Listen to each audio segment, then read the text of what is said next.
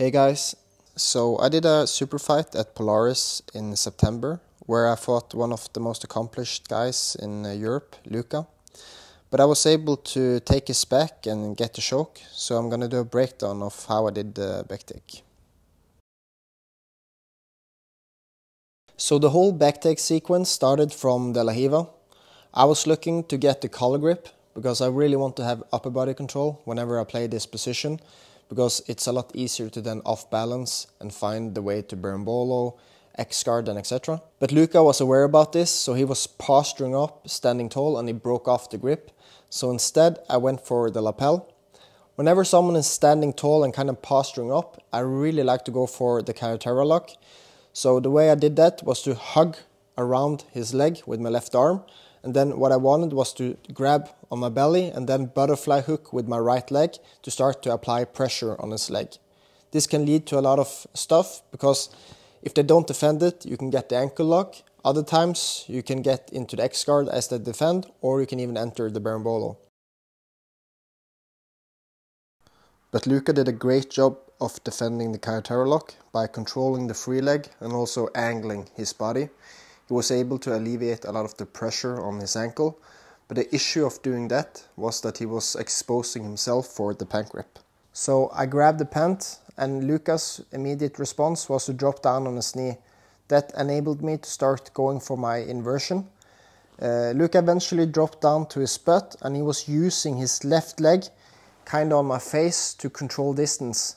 If I were to continue for a normal Berimbolo structure, would this actually be a huge issue, because I would have this leg in between us, so I wouldn't really be able to close the gap, and he could have used this leg to kick me away, and a lot of the normal setups wouldn't work.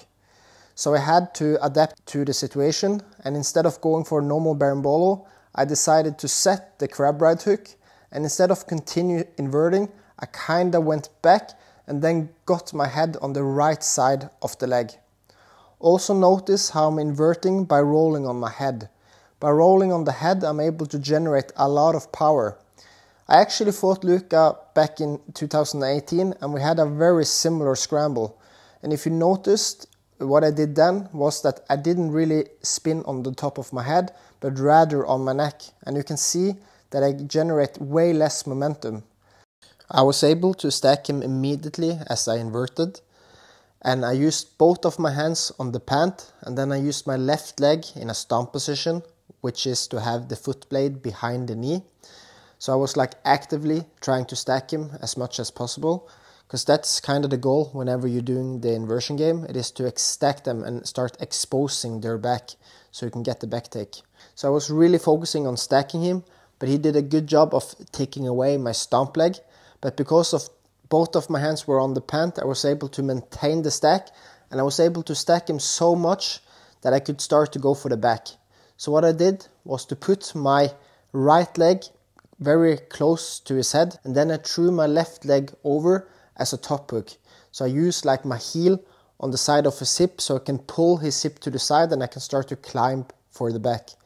Immediately he reacted by grabbing my leg and trying to peel it off. But the issue by doing this is that he's enabling me to start doing like an arm drag motion. So I went inside and I grabbed the triceps and I pulled myself behind, and I was able to then go for the seatbelt and secure the backtake. Thank you so much for watching this video. I really hope that you liked the breakdown.